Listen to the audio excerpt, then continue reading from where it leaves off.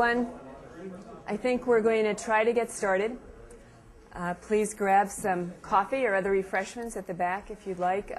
Apologies for the delay this morning. I think we had a couple of cold weather-related false starts that delayed a couple of us, including myself and one of our guests, from getting here right on time. So thank you very much for your patience.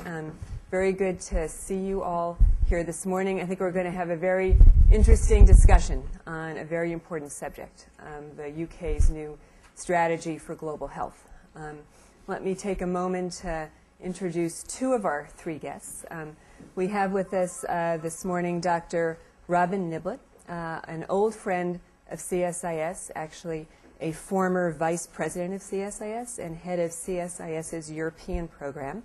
Robin is now the director of Chatham House, also known as the Royal Institute of International Affairs, and he has written and lectured extensively on transatlantic relations. And Robin, it's so nice to see you back here this morning.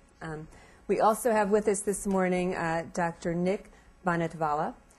Nick is currently the head of the Global Affairs Department at the UK's Department of Health and a senior lecturer at Imperial College. Nick has also spent a significant part of his career at DFID and has worked at the British NGO Merlin with a lot of experience, I believe, in the Middle East, Afghanistan, Pakistan, and Iraq. We're going to have a third panelist join us later this morning, well known to most of you, I think, Dr. Chris Elias from PATH.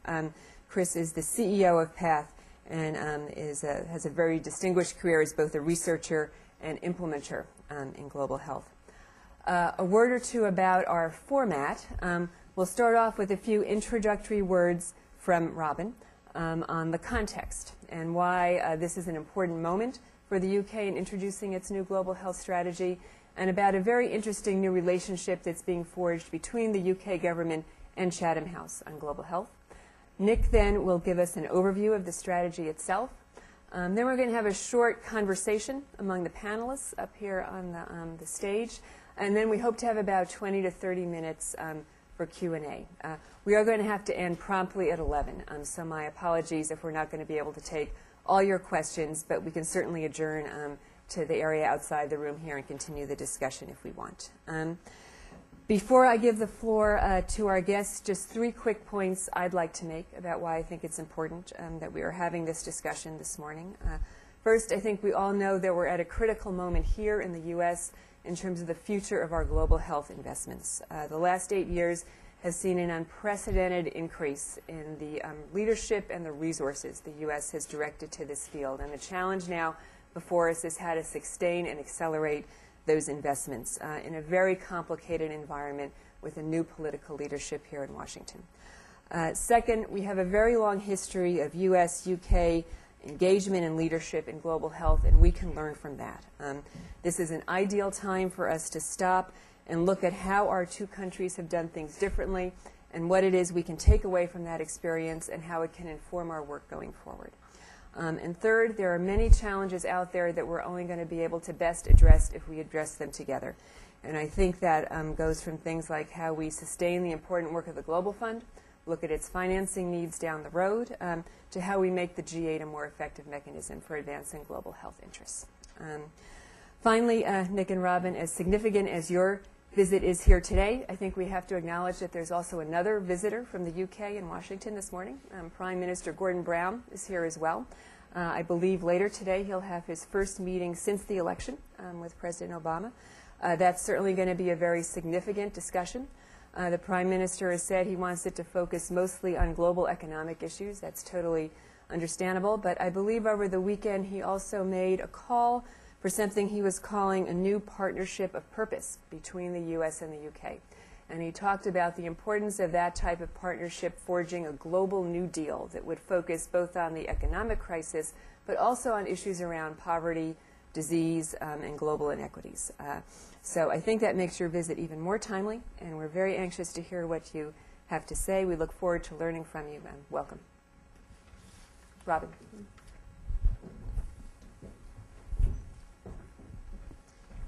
Thanks very much, Lisa. Thanks for those opening remarks. And it is great to be back here, and we're particularly excited certainly from a Chatham House perspective, to be able to re-engage with CSIS and on this particular topic as well. Great to work with you, Lisa. It'd be good to work with Steve. Delighted to see you've got this centre up and running here at CSIS.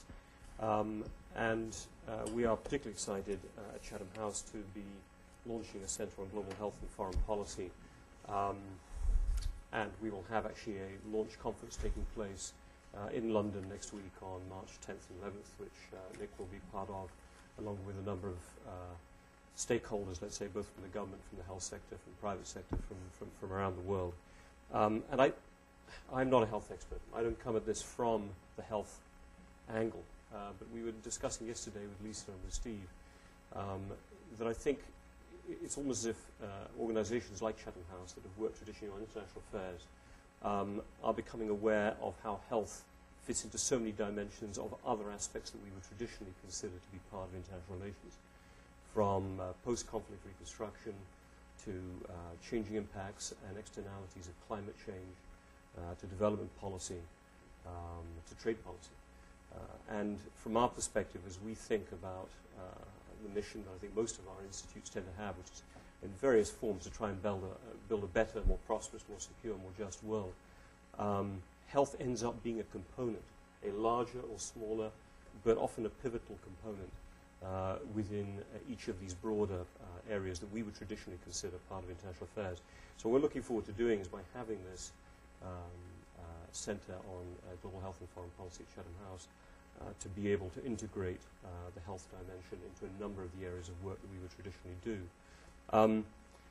Obviously, our opportunity to do this wouldn't have arisen without, I think, the kind of vision that's been laid out in the Health is Global Strategy document that Nick Banatvala really was the driving force behind.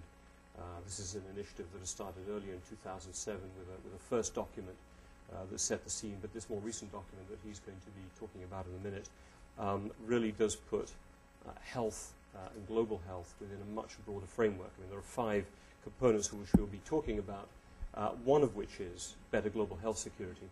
And Chatham House's role within this, and the centre we've created, is very much as a subset of that better global health security ambition. And there are a number of subsets that are laid out within the document, which I think you'll be getting access to.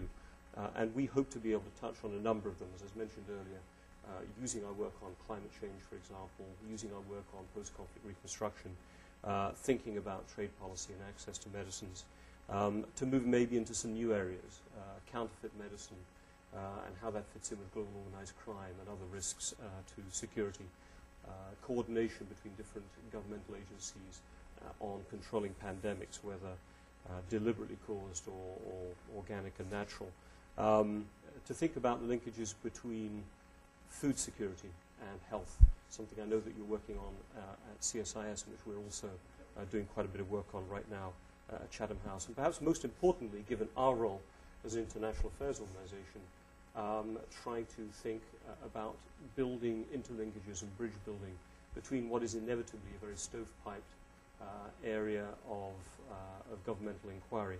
Health does cut across, as I think Nick will say in a minute, all areas of UK government policy, but its primacy is something that has to be struggled for in areas where it probably should be primary, and its pure attention is hard to always capture in areas where it should be attended to.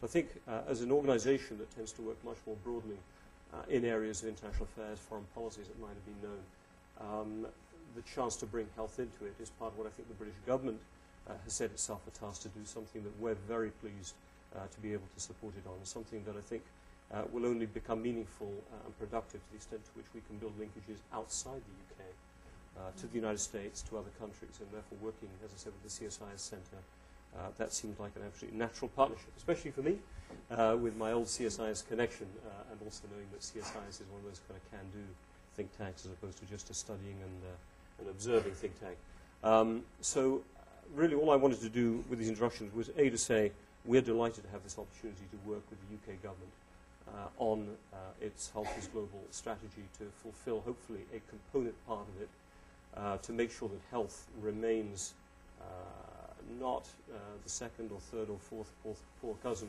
but a central part of British thinking and international thinking about prosperity and security internationally. And look forward to working with all of you on it, and hopefully we can add a little bit to the discussion. But in any case, Nick, you've been introduced already, but thanks for the opportunity and look forward to your comments. Thanks very much.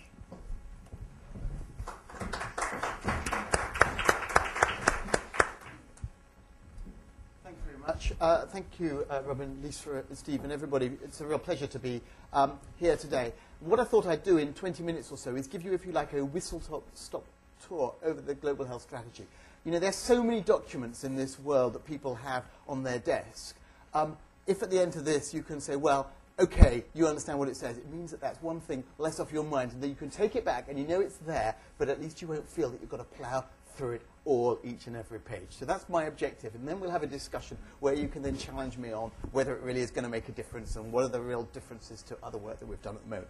So, on September the 30th of last year, we had 4 ministers together who launched Health is Global. The Secretary of State, so Cabinet Minister Alan Johnson from the Department of Health, Mark Malloch-Brown, who many of you will know of, from the Foreign and Commonwealth Office, our Department of State, if you like, Gillian Maron, Minister from the Department of International Development, USAID equivalent, and Dawn Pomerello was there at the event as well from the Department of Health, and our Minister of Public Health. So we had a number of stakeholders who were at that event. And I guess the first question is, well, why does the UK need a strategy to address global health? And succinctly, it's because if the UK is to protect the health of its population, harness the benefits of globalization, and make the most of its contribution to health and development across the world, it needs a clear, coherent, and coordinated, indeed consistent, approach to the many issues that influence global health. And as Gordon Brown said in the foreword to this document, this strategy is one way for Britain to help build a better and fairer world. Global health, he argues, is not just a question of morality, but of security. In today's new global era, flows of commerce, information, and ideas transcend traditional borders. But so too does climate change and pandemics like influenza or SARS. Clearly, the first duty of any government has to be to ensure the safety of its people. But increasingly, we all recognise that this can no longer be achieved in isolation. It's in our interest not only to uphold the values that underpin our policies at home, says Gordon Brown, liberty, security and justice for all, economic opportunity and environmental protection shared by all, but to promote them actively abroad. And nowhere is this more important than in the field of global health. So, as Robin said, the proposals for Health is Global was published in 2007 by the Chief Medical Officer, Sir Liam Donaldson. And the concept for this actually goes back several years. And the articulation for the need for the global health strategy, important point, came from outside government. An interministerial group chaired by the Minister for Public Health in the UK oversaw the production and publication and will oversee the delivery of the strategy, with ministers right across government participating, and a high-level cross-government officials group is the working level for the development of this piece of work. A number of stakeholder workshops were undertaken to try and articulate what people outside thought should go into this strategy, and there were written responses and published commentaries in The Lancet, BMJ, and other journals. Now, one of the things that stakeholders said was they thought that we needed an ambitious document, but at the same time, it needed also to be sufficiently specific, with clear deliverables. And what they said is, it would be incredibly useful if you could articulate a series of principles that would guide the way that you work in government. And so we set out 10 principles. The first one, which I think is extraordinarily ambitious, is that we will set out to do no harm and, as far as feasible, evaluate the impact of our domestic and foreign policies on global health to ensure that our intention is fulfilled. Number 2, basing policies and practice on sound evidence. And that's a really big ask if we think about what the significance of that is. The third thing for the UK, which is rather new, but you in the US have developed this quite considerably, is thinking about the links between health and foreign policy.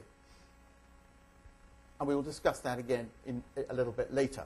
But using health as an agent for good in foreign policy. The next one is promoting outcomes that support achievement of the Millennium Development Goals.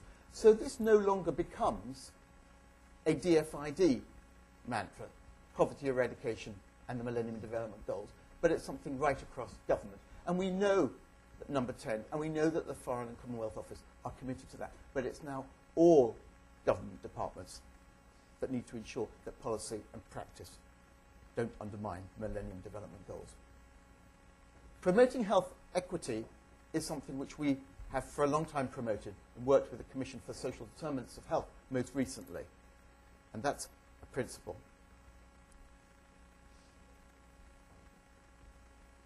We want to ensure that the effects of foreign and domestic policies on global health are much more explicit and that we are transparent where objectives of different policies may conflict. Because as sure as eggs are eggs, there will be conflict. And if we can at least say that, well, we recognize this, but this is what we're doing about it, then at least that's a more transparent approach. Working for strong and effective leadership through the multilateral system, again, something that UK cares passionately about. Learning from other countries' policies and experience in order to improve health and well-being of the UK population.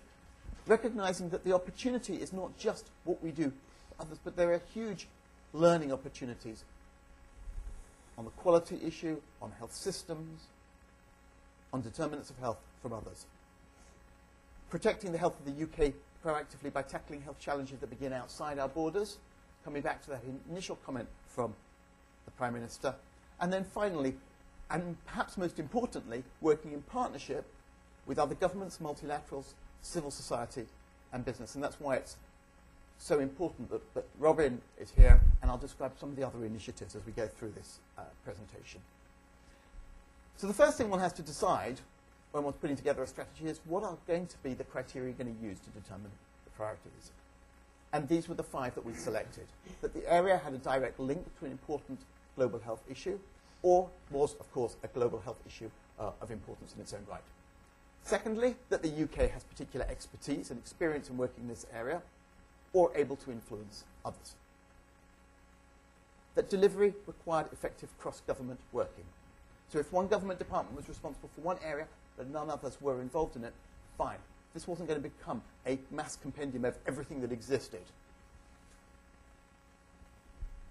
That we could identify discrete outcomes. That was about the specificity that stakeholders called for.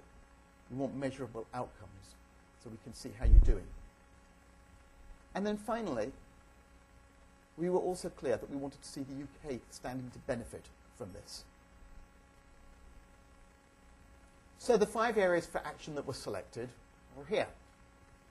Better global health security, stronger, fairer and safer systems to deliver health, more effective international health organizations, stronger, freer and fairer trade for better health. Can you have all of those at one time? I don't know. Strengthening the way we develop and use evidence to improve policy and practice.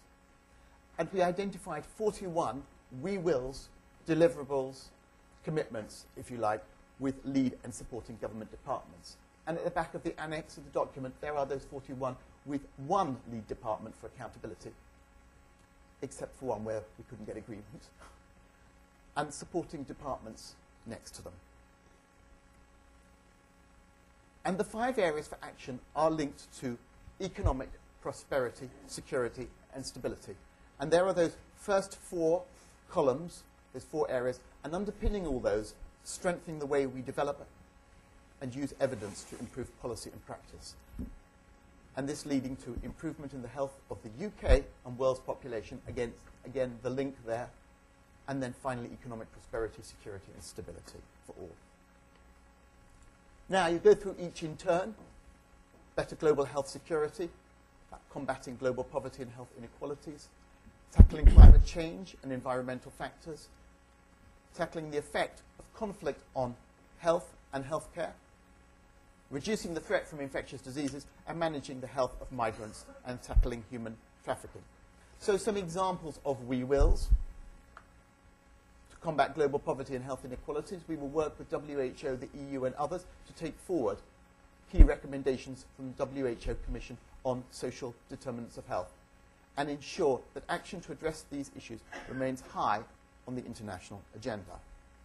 With regards to tackling climate change and environmental factors, we will work with international partners, in particular the WHO and the EU, to develop evidence on health impacts on climate change and use this to draw public and policymakers' attention to the potential health risks associated with climate change.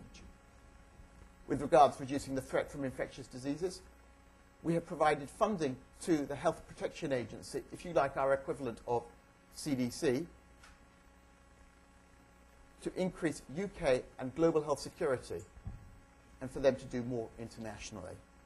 We also said that we would publish and implement a new cross-government international pandemic influenza strategy. We have our domestic one. This is an international one that came out at the end of last year. With regards to tackling the effects of conflict on health and healthcare, there are two dimensions to this.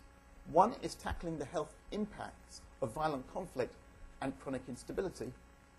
The second one is the role of health and healthcare workers in preventing conflict and acting as a bridge to peace.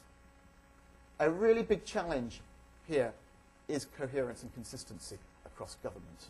For example, the role of the armed forces, be it in Iraq or Afghanistan, and the real risk or the perceived risk from politicization of activities.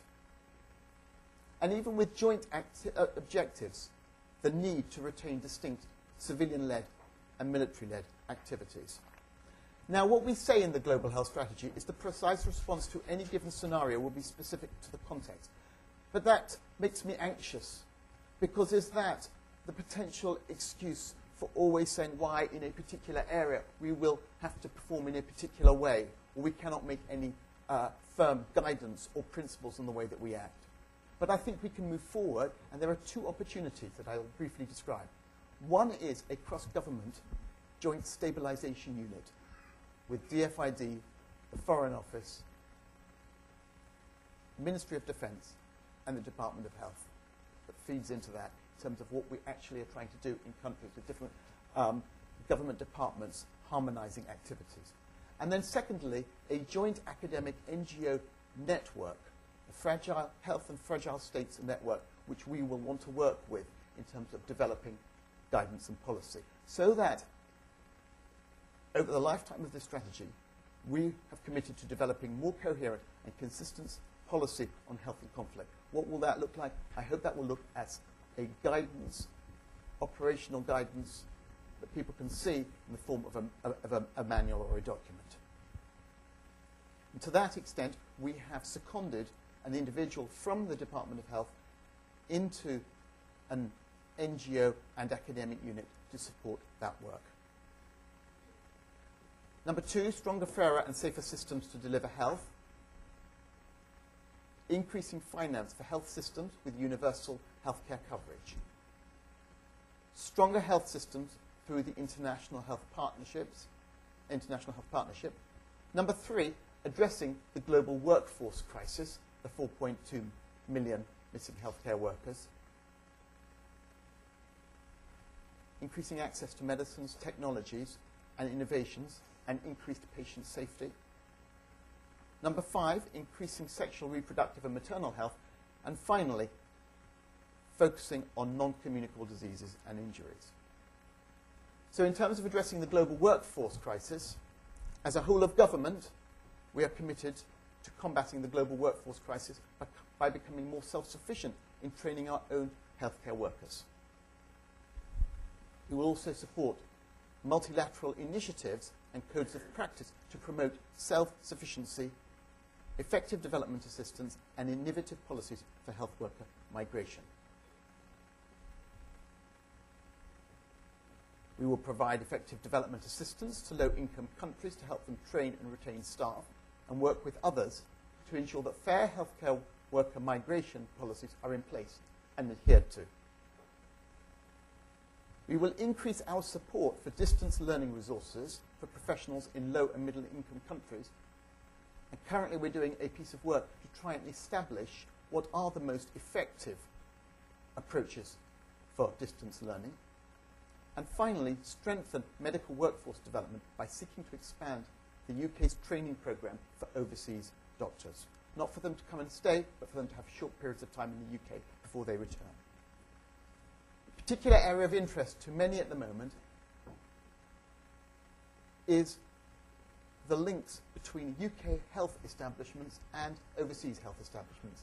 And some of you will be aware of a report that was commissioned by Tony Blair and undertaken by Nigel Crisp, Global Health Partnerships, used not as in global health partnerships such as Gavi and the Global Fund, but in terms of partnerships and linkages between UK institutions and overseas institutions. How could the UK step up its contribution to supporting healthcare in developing countries? And a response was produced by the government, principally the Department of Health and DFID, but others as well, looking at each of 16 recommendations. And I think there are 1 or 2 copies outside, and of course these are available on the web. We say we will support health systems to deliver high quality and affordable medicines, particularly through the Medicines Transparency Alliance and International Health Partnerships. And both of those initiatives are more than just DFID run. Foreign Office, business departments, Department of Innovation, Universities and Skills, and the Department of Health as examples, partners. We will continue our commitment to emphasising sexual, reproductive and maternal health. Many of you will be aware that there was an HIV strategy that was launched across government last year, and this year there will be a DFID-led strategy looking at maternal health for the next few years. One of the things that's very exciting about this particular document is a focus on non-communicable diseases and injuries, because it is a hugely neglected area for many development agencies and development partners. And so what we say is that we will develop a clear action plan for the UK to scale up its efforts in tackling non-communicable diseases globally, including mental health and injury prevention. And we will continue our work on key risk factors, for instance, by working with WHO to develop a protocol on the illicit trade in tobacco and to provide an internationally agreed approach for reducing the problem of tobacco smuggling. Now, if we go to the third column, more effective international health organisations, the Prime Minister has, since he came into office, had as one of his priorities a reformed UN system with an effective WHO. We will continue to push through this strategy for that, as well as supporting the EU play an effective role in global health, and for our own part, ensure that there is a coherent approach to resourcing health programs and projects in low and middle income countries, and to the way that we resource international agencies. Many government departments resource WHO and resource other key partners. Let's make sure that we're doing that even more coherently and consistently. Say that we will work to ensure that reform of the international architecture supports stronger and more effective leadership and coordinated action on health. And here is an example of a report which we produced recently in response to a House of Lords, our upper house, report on intergovernmental organisations. Diseases No Frontiers, how effective are international organisations in controlling their spread? And again, there's a copy or two outside there. We said that we would publish a first joint government, FCO, Department of Health, DFID, institutional strategy outlining how the UK will work with WHO. And that was published last week. And again, there are some copies out there in a rather uninspiring bound form because we haven't had them printed as yet. We say that we will ensure that new projects and programs across government align with the principles of the International Health Partnership and UN reform and the Paris principles of aid effectiveness. That doesn't just mean DFID, it means right across a government. Number 4, column number 4, stronger, freer and fairer trade for better health. 3 areas here. Stronger, fairer and more ethical trade in the health sector. Number 2, a robust system of intellectual property rights used innovatively and flexibly to promote access to medicines. And thirdly, enhancing the UK as a market leader in well-being, health services and medical products. We say that we will support the work of the British Medical Association-led Medical Fair and Ethical Trading Group. We will foster good practice in the NHS and private healthcare system and work with industry and others to encourage fair and ethical trade. We seem very unfortunate that if we are delivering healthcare to our own population, it is at the expense of the health of others. We say that we will continue to support the right of developing countries to make use of TRIPS flexibilities and to improve access to medicines. We will provide practical assistance to support this and promote innovative ways to use the intellectual property system to encourage innovation and access to medicines. For example, investigating patent pools for antivirals. Finally, number 5, the one that underpins those 4, is strengthening the way we develop and use evidence to improve policy and practice. We say that we will identify and support research and innovation that tackles global health priorities. We'll continue to do so.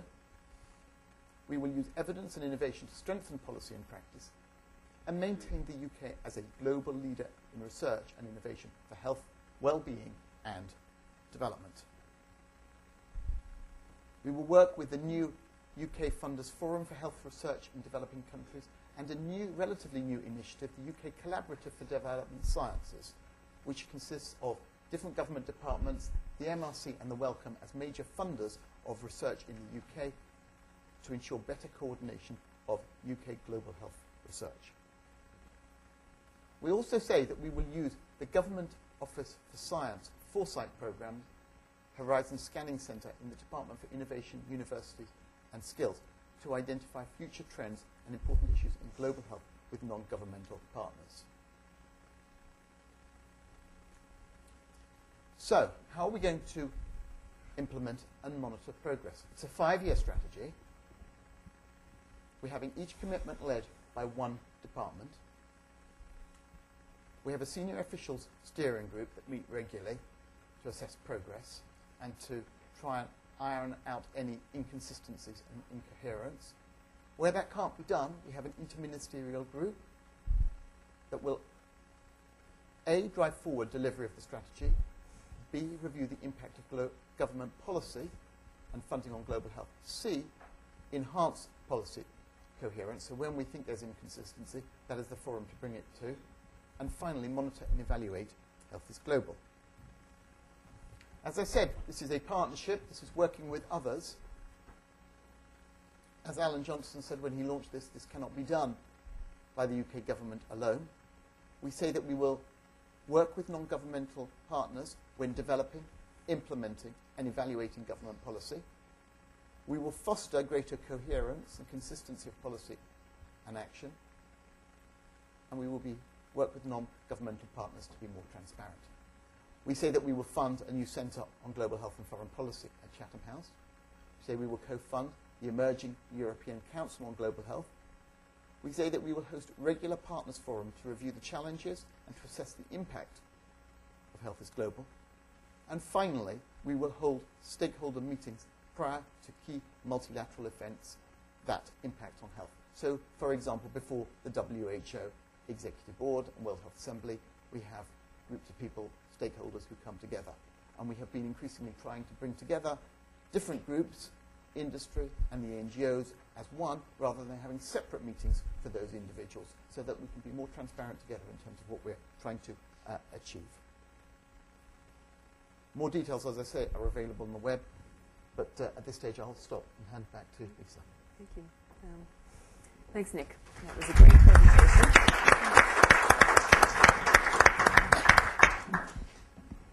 And extremely comprehensive, and I, for one, am very impressed by the scope of the efforts that you outline. But before we go on to our conversation, I'd actually like to invite Dr. Chris Elias, please, to come up and join us. Welcome, Chris. We did introduce you, even though you weren't with us earlier this morning, but we're glad you're here now. So I think maybe I'll take the liberty, as the chair, of starting off with a first question. And it's a very basic question, and you are allowed to not answer it directly if you'd rather not. But 5 years from now, how are you going to know you've succeeded? What are the most important, if you had to name the most important 3 or 4 things that you'd like to see in place, what might they be? And you won't be held to your answer. So. I think that although there are a number of deliverables and we wills that are there, and we will want to see all 41 of those, if you like, ticked off, and that will be a way. What I would like to see is people saying there is just more transparency in government. Actually, we feel that we are engaged much more in policy making. We feel that when you are thinking about approaches for development, or you're thinking about the way that you're going to work with the EU, or the way that you're going to work with WHO, we are increasingly consulted, and information on how you've gone about your business is fed back to us.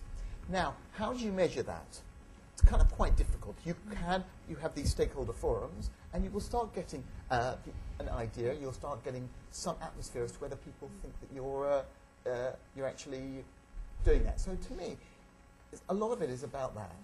The second thing I would like to see is that within government, there is more understanding about each other's perspectives. So that if you were, let us say, to have a survey of different people in government departments, they would be increasingly able to articulate where other people are coming from.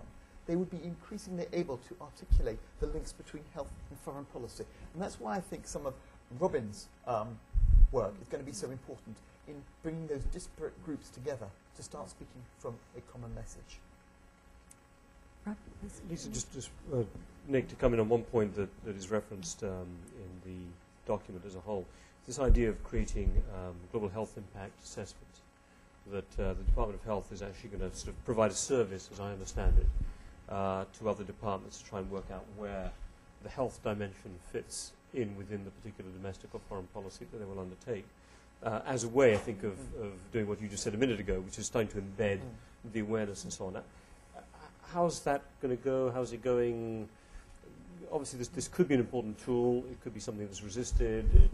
What's your take on it? Well, that's interesting. We do have a commitment across government that when we are developing new policies, to do a health impact assessment. And up till now, that's been about domestic health. And what we've said in this is that we're going to expand that to look at the global health impact of domestic and foreign policy. And the Department of Health will lead on that and support other government departments. It's not for the Department of Health to do the impact assessments for other government departments. But in terms of developing good guidance, looking at what is out there from WHO, from the EU or other people, it will be for the Department of Health to do some work on that. And we have got 1 or 2 people who are working full-time on that. But I think that's going to be a really tough one because it's challenging, it's difficult technically. We don't have a lot of very good examples out there. It's going to be potentially an area where people feel that particular policies are going to be held up under scrutiny. But I think it's another good example of where, 5 years from now, will we see that a number of domestic and foreign policies have been opened up to global health as well as domestic health impacts. Yeah, it might be something that ends up being done more from outside as well as from inside, I would have thought. Well, I from think us to others? I mean, you've set up, obviously, some objectives and challenges, and so others will start doing their own types of assessments. Well, I think that's right, and I think that whether or not this flies to some extent depends on how much other partners are going to be up for supporting us, constructively challenging us, and helping us move forward in these different areas. Chris, you bring a number of interesting perspectives to this discussion, and you can take your pick from which one you might like to comment. But, I mean, I, for one, knowing the very important work PATH does in research and innovation and technology, would be interested in your thoughts on what you see in the strategy vis-a-vis that set of issues and how this can take things further down the road. Yeah, well, first let me apologize for being late. I was on the train from New York, and we had a frozen switch in Philadelphia, and so I had more time to look at the report, even though I missed the beginning of your presentation.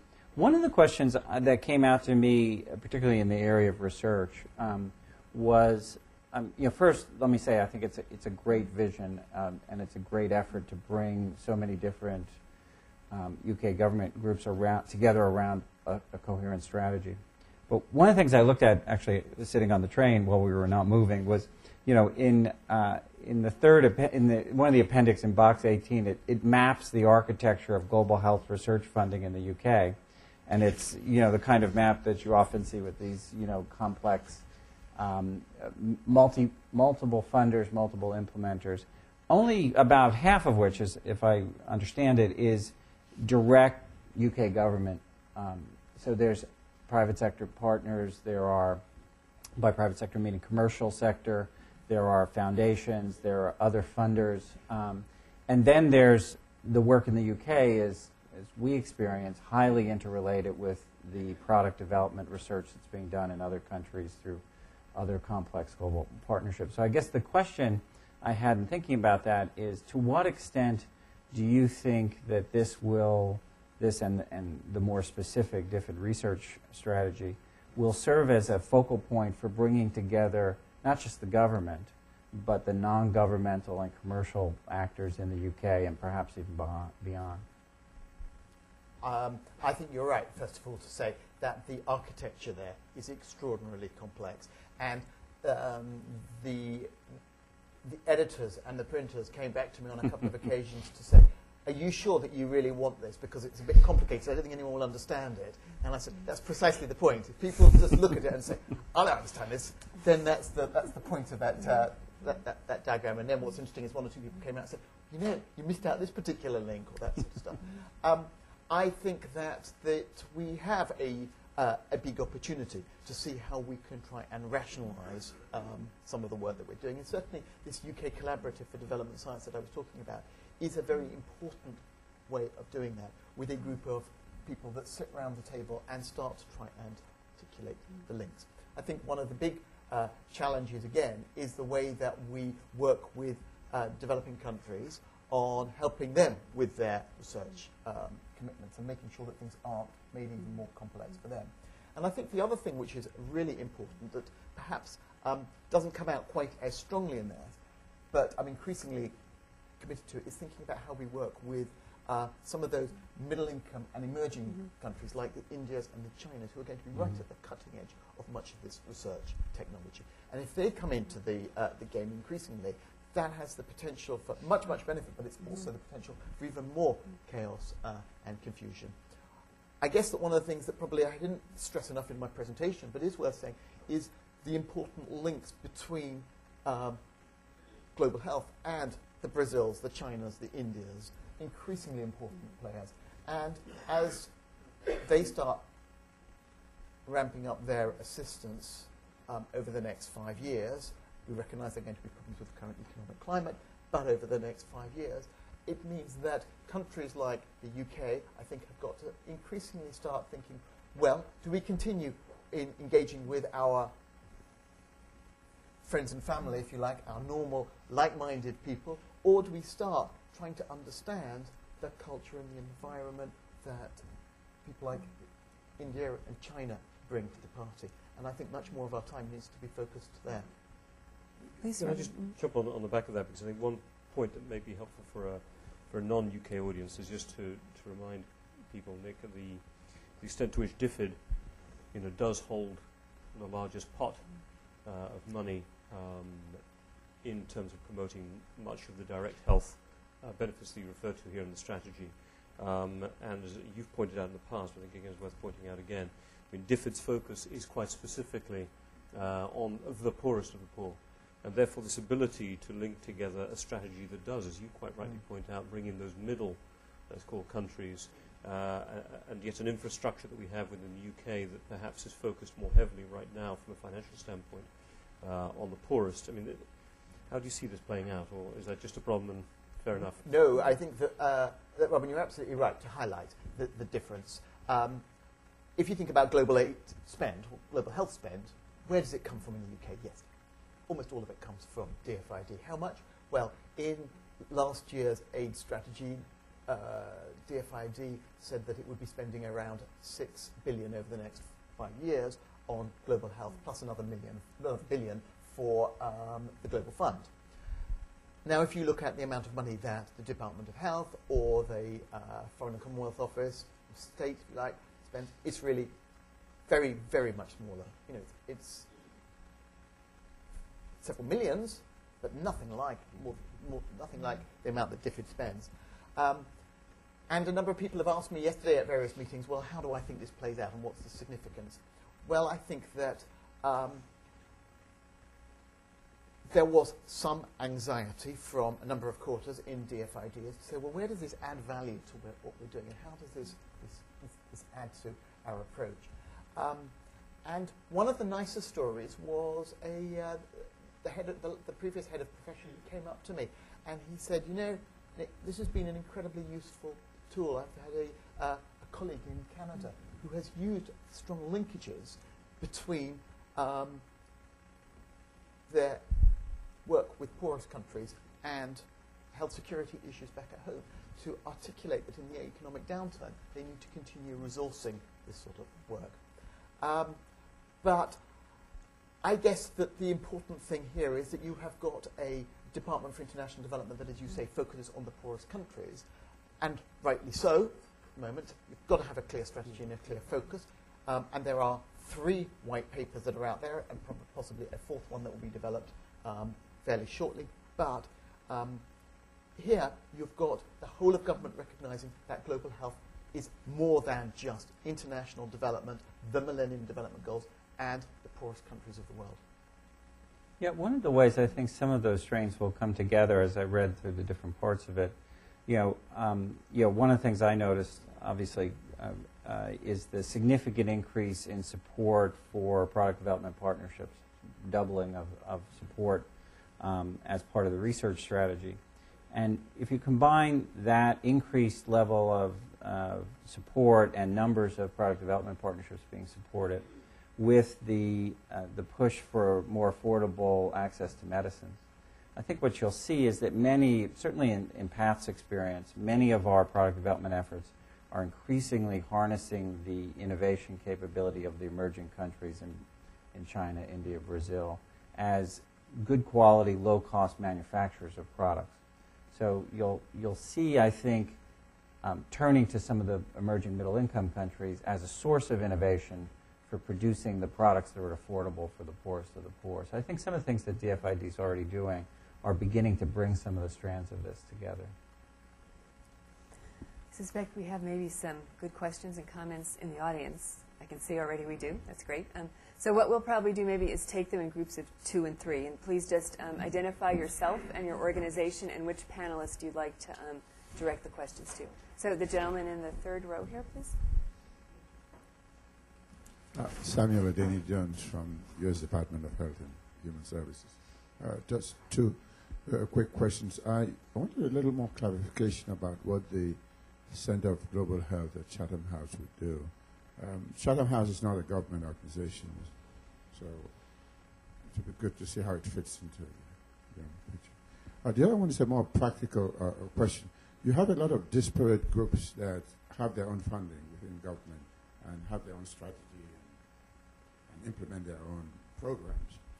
The layers you have put up above them what sort of power would they have to align what these people are already doing with what the strategies and policies are? Thank you. And the lady in the white jacket here. Thank you. Carmen Valenzuela Dal from the Center for Health and Gender Equity, also known as CHANGE.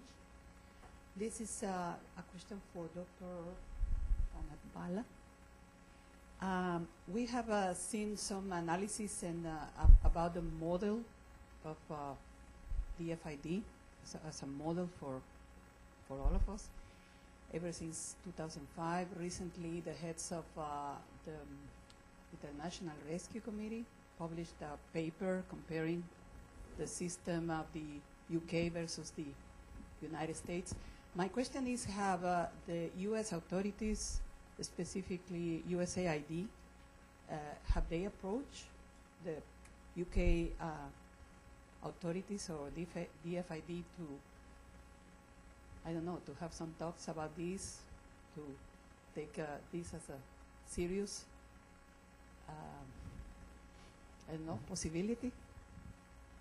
Okay, and let's take maybe one other question in the front row here. This question is for Dr. Banatvala as well. Through my skimming of, the document really briefly, it's a very ambitious strategy. And given that you mentioned that this has been many years in the works, taking into account now the economic environment, how likely do you think it'll be that these priorities will actually be achieved? Are there priorities within these priorities? Do you think that, in terms of reading some of the economic contributions that they're pledging, do you think those will come through? And could you just tell us who you are? I'm sorry. My name is Erin Conter from Apt Associates. Thanks. So why don't we start with that group of questions? Okay. Shall I go first, and then you can do the Chatham House bit? Would that be reasonable?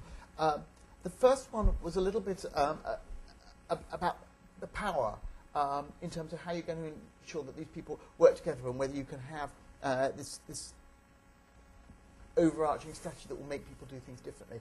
My experience in the UK government suggests that actually people do want to work together, but that the default position is that they don't because they're so busy and because they just don't think about it. So I don't think that actually it's the lack of will.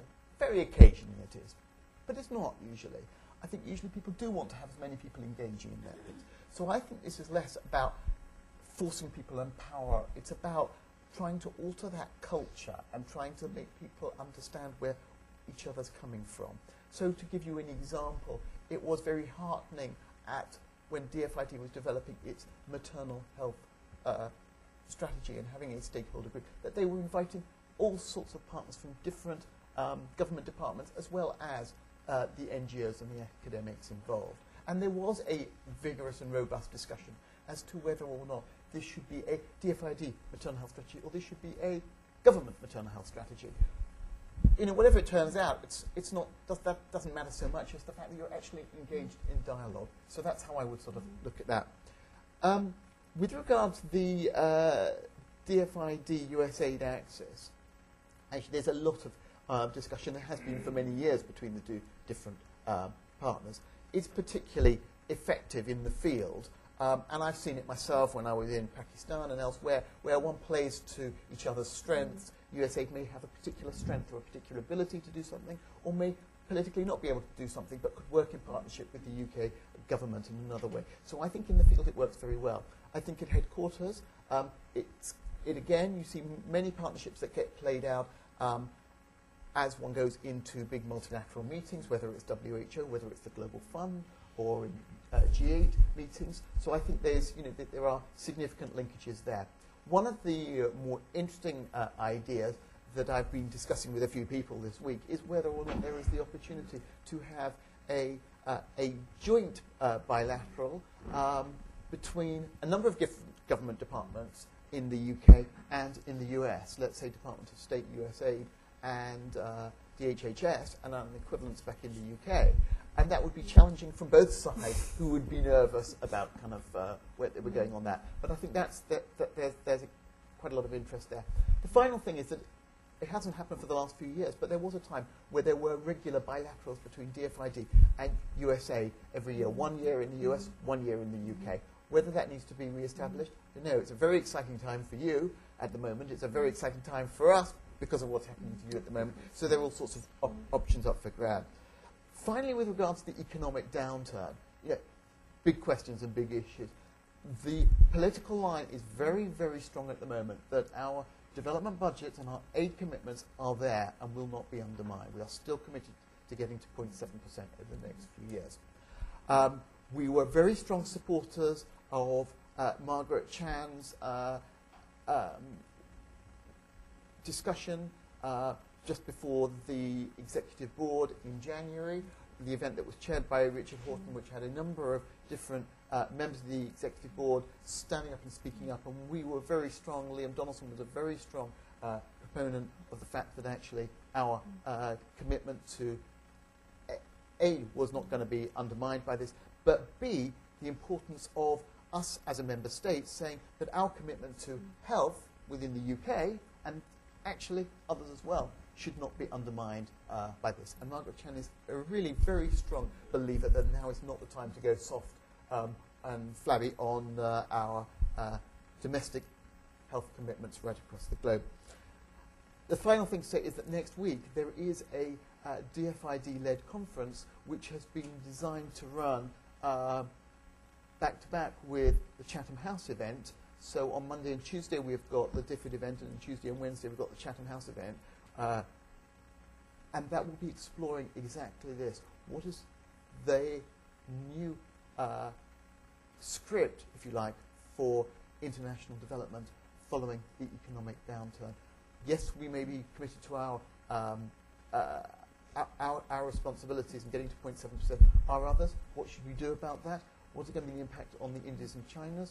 What's going to be the impact on domestic health budgets of sub-Saharan African countries and other places? So big questions that need to be answered. Yeah, very fair and a specific question about what is Chatham House going to do. And as you point out, we're not a government department. We are privately funded, like CSIS. We don't get any government subsidy at all. We do get some government grants for project work generally, and which we compete for with other universities or think tanks and so on. And in a way, this grant fits more in that kind of a mold. Importantly, I think, through our being able to set up the centre with this grant, there's an opportunity for this vision to be seeded in a part of the British political debate that hopefully will persist and persist beyond the comings and goings of ministers and governments. We have pretty rapid turnover of ministers from different departments, as a kind of different setup to the US system. And certainly from my perspective, as the director of Chatham House, I see it always as a responsibility to make sure that this investment now can be embedded not just within the Institute but within our work and be something that persists, indefinitely into the future. You should know as well that very different in the UK from the US. My experience of American think tanks is they probably focus 95%, 90% on US policy, on what the US government should be doing, and how it interacts and improving that process, etc. And given the very open system of government that you have here, there are all sorts of avenues to do that very effectively. The UK has, it strikes me as somebody who's gone back to London from Washington, set itself a quite fascinating challenge of being a thought leader in all sorts of interesting global areas, because ultimately what Britain does can't by itself necessarily change the global context, but leveraging its vision or its narrative or its idea, the Stern Report, climate change, the very creation of DFID and the very central role it has in the British government on British thinking about development approaches, the health strategy, I really see it as part of this sequence of ideas. And therefore the British government is very comfortable about being global and international in its outreach. And Chatham House probably does 85–90% of its work is actually not focused on what the British government should do. It's on global strategy and international solutions. Because that's what you do from London, and ultimately that's what fits. So I think we see as part of our mission, in essence, as therefore internationalizing partly the ideas that have been developed here in this document, and also whatever we might develop in partnership with others who work in the health community, outside, who work nationally, who work internationally. And then to do all the usual stuff that policy institutes do, research, convening, catalyzing meetings, in particular what I said at the beginning, bridge building, to get the people who really just don't see health as being relevant at all to what they're into in international affairs. And I could say it, there's plenty of people who wonder what on earth health and foreign policy have to do with each other, still today, very much so. So bringing, we've almost got to be at the other end of the telescope, I was saying this earlier to Lisa and others. We've got to be sitting at the end of people who don't think about health and be able to bridge over. There's plenty of people who think about health and security, health and all sorts of international partnerships from the health end. We've got to be sitting at completely the other end. We will, back to your other point, probably reach out to some, this shouldn't just be funded by the British government. So, challenging times and all that. But in any case, the idea is obviously to have it funded much more internationally, but also to have visiting fellows from other parts of the world, from these middle-income emerging countries, perhaps be based at Chatham House, to have an advisory council that's more than British, all the usual stuff that one might do at an institute, and we can do in collaboration with CSIS and with others. Thanks, Robin. Let's take some more questions, please. Let's go maybe to the back over here, please. Thanks. Good morning. My name is Natasha Sokolsky, and I'm with the International HIV/AIDS Alliance. Thank you all for being here, taking the train in the snow and so on. But my question is for Dr. Banatvala. You talked a little bit about the International Health Partnership, and I'm wondering how that will work in combination with bilateral efforts of other governments, particularly PEPFAR, for example. And then I'm also curious what the UK government position is on the currency transaction tax, currency transaction levy that's similar to the aviation tax that would help support some of the achievement of Millennium Development Goals during an economic downturn. Thanks. Steve? Thank you very much. Steve Morrison, CSIS. Nick, our experience here in the last few years looking at the President's Emergency Plan on AIDS relief, you had agencies forced to cooperate with one another to a very significant degree because you had a White House that was embracing this issue and driving it forward and empowering a coordinator to pull the pieces together. And you had the exceptionalism of HIV to sort of bring this forward. When I read this plan, you've got several powerful agencies and departments, ministries that you're asking to cooperate across a multitude of issues, not just one or two core drivers, but you're trying to be rather strategic and comprehensive in the approach. And these are, your Ministry of Defense does not necessarily feel comfortable in all environments and cooperating with DFID and vice versa. And power and control of resources is very concentrated in one or two of these. The FCO is probably deeply ambivalent around some of these issues, or certainly doesn't rank order them in the same way. The question is, within your system, with this ambitious plan, who's going to drive things forward and hold these parties accountable in the next several years? Is it the Prime Minister's office? Is it one delegated ministerial partner? I know you've allocated your 5 objectives across five different agencies or ministries, but who ultimately is responsible for driving this forward and holding the parties accountable? And let's take one more, please. The gentleman in the striped shirt. Hi, my name is James Hill. I'm with the Pan American Health Organization, which is the regional office of WHO in the Americas. My question has to do with non-communicable chronic diseases and engaging the private sector. We've just recently we had the visit of Dr. Alawan, who's ADG from WHO and the new head of non-communicable diseases, Fiona Adshead from UK. The question has to do with, I agree that I'm glad to see that there is some attention to chronic non-communicable diseases in the strategy because I think that in the United States it's 75% of the burden of disease, but even the developing countries it's becoming more like 55%. So this is the big challenge of the future, not so much infectious diseases. My question is to all of you, really, both civil society and government, is that I think in order to tackle chronic diseases, we need to engage the private sector.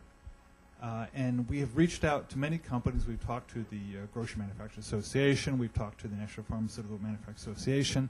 They're very interested in working in partnership with WHO on the issue of chronic diseases. The issue that we're grappling with, and I seek your advice on this, is there's a lot of initiatives in the private sector in health and wellness and in the workplace that are already existing. They're looking to WHO to recognize these initiatives and to take that into account in promoting any kind of regional global strategy for chronic diseases. How can we do that without being seen as endorsing a product or a company? We by all means want to commend them for their efforts, but do we do it with an independent commission? Should WHO be directly involved? Should we defer it to the civil society, NGOs, to take on that role? Thank you. Let's do one last question, the lady directly behind. Hi, I'm Erin Holfelder from the Sabin Vaccine Institute, and this is for Dr. Banatvala. I was just curious to how you see this document evolving over the next 5 years, particularly as the UK and other countries may reevaluate health priorities or as new disease issues may come up. For instance, DFID recently made a £50 million commitment for the control of neglected tropical diseases, and I assume there may be other new changes and innovations as well. So do you see this document as a static mission statement or something that may change and evolve with shifting priorities? Thank you. So Nick, I So think sound like again, there are a few from here. I think others can help, but I think you have to take the lead. Natasha, you know, the International Health Partnership was born out of trying to make a reality of the Paris principles of aid effectiveness.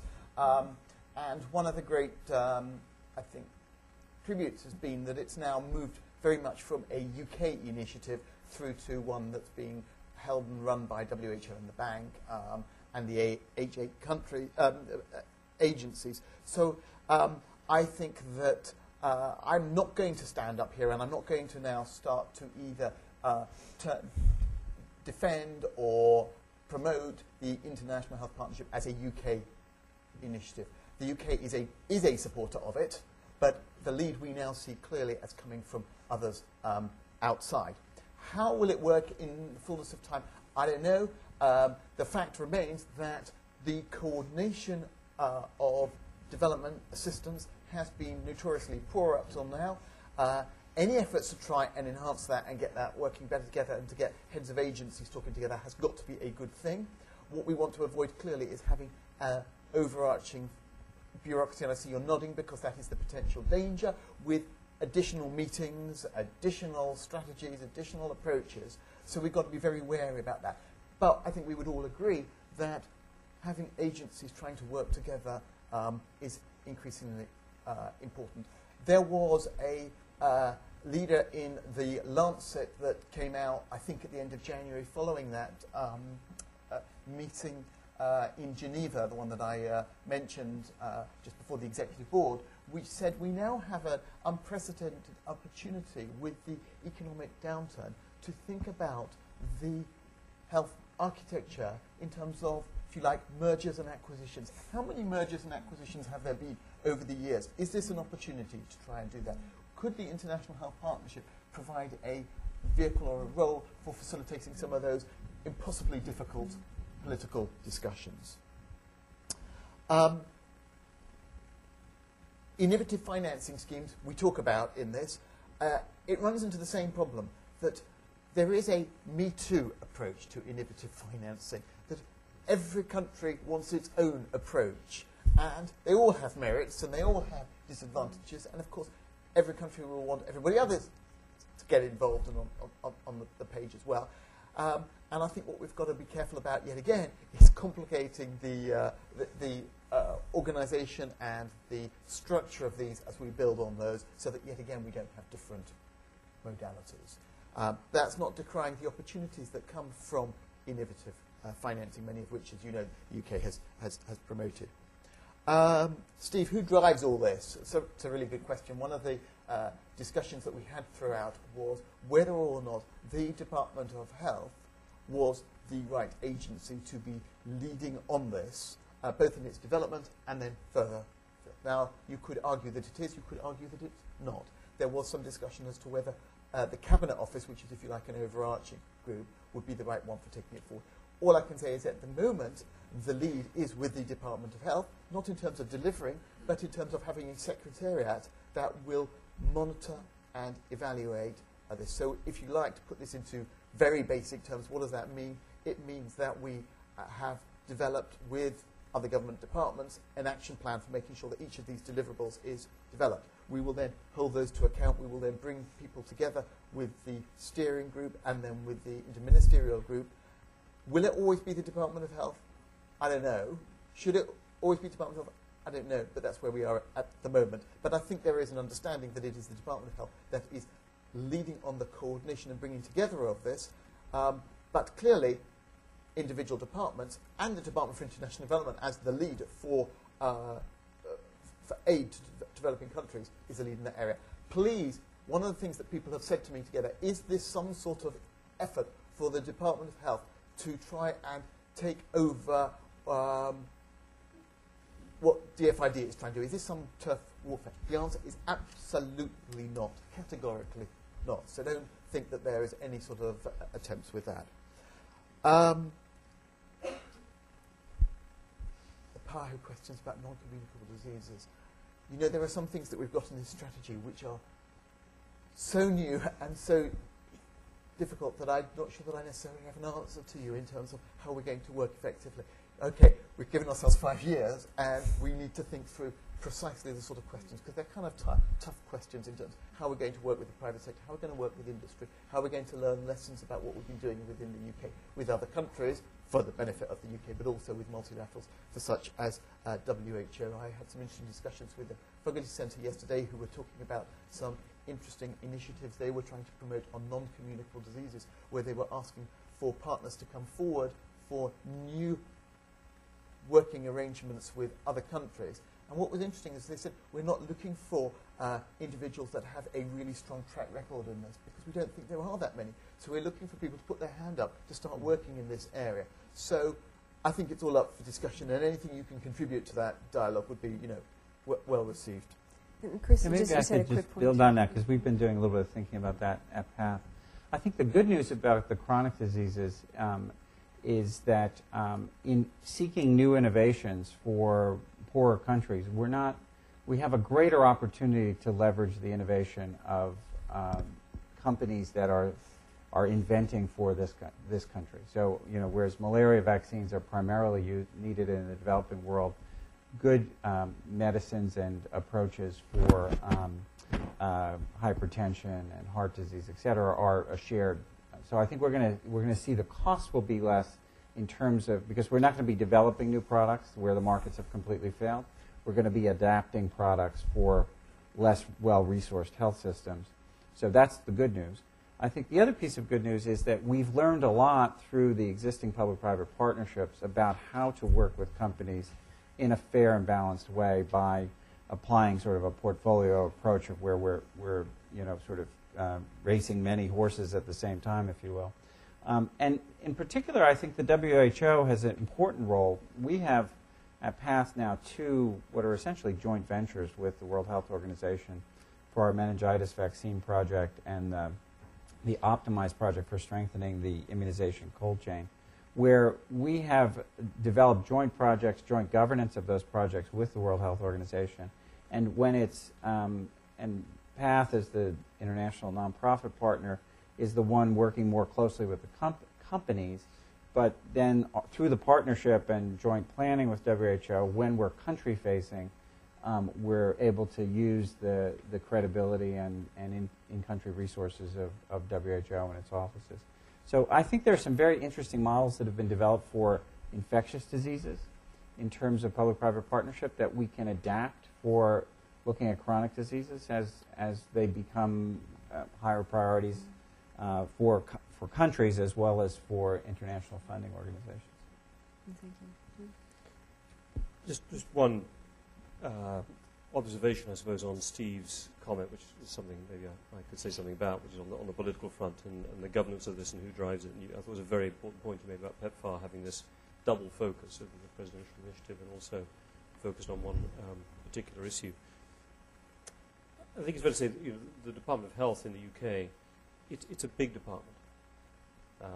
It may not be as big internationally, but within the body politic of the UK, the minister is, or the Secretary of State is an important Secretary of State within the Cabinet Office.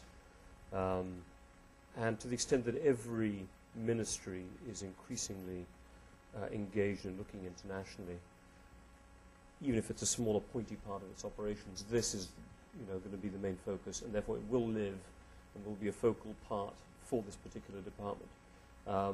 You put it in the Cabinet Office, you've got other departments to do it, they may be part of the mix, but it could fall apart and fall under the waves, as it is in everything, as we've talked about, as this presentation shows. Health at various levels, essential all sorts of aspects of national security, of international globalization, of international prosperity and security. So at least it strikes me that from a practical standpoint, there's a logic to being where it is. I have no insight as to what the long-term plans are, but I can see that be quite logical for them. I should just finish off the last question, Yes. which was asked. I'll ask you to finish off the last question, and since it's just about 11, maybe any closing thoughts that any of our group would like to leave, please. Okay. So the question from the Vaccine Institute about will this go out of date, and how do you keep it up to date? Well, the difficulty with any document, as far as I see, is that as soon as it's published, it's immediately out of date. Whether that's a strategy, a policy document, it's just a fact of life. I suppose you could say that if you publish things electronically, you can update them, but the work of producing a new iteration that's going to be meaningful is significant indeed. So while that's going on, it's always going to be out of date. What I think that's kind of important about this document is the first thing is that there are a set of principles, and what I hope is that those principles won't change over the 5 years. What I also think that's worth looking through when you look at the strategy itself, there is a series of how we want to see the world looking in 5 years' time, the difference we want to see in 5 years' time.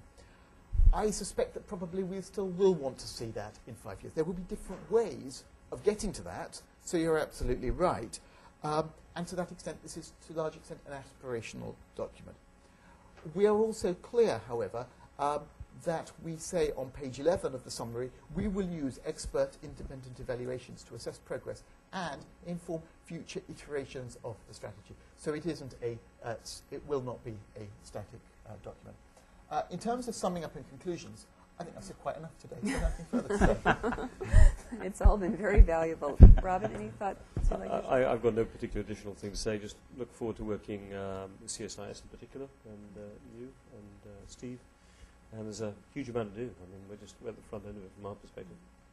Delighted to be working with Nick. And the final thing I'd say is, good luck, because I think it's an ambitious plan and an ambitious task, and it's potentially a very important model. So I'm wishing you success, because I think there's some lessons we could learn here if it succeeds, when it succeeds. And actually, I liked very much, Nick, the way Nick describe the document just in those last few sentences as an aspirational document, because I think this actually is a time when we all need to be aspiring to things that are even bigger and better than what has already been accomplished. And my hope is that we find in this document, and we find in U.S. strategies as they evolve, areas where we can collaborate all the more closely. So I want to thank our audience, but I'd also ask our audience to join me in thanking our panelists for a great discussion this morning.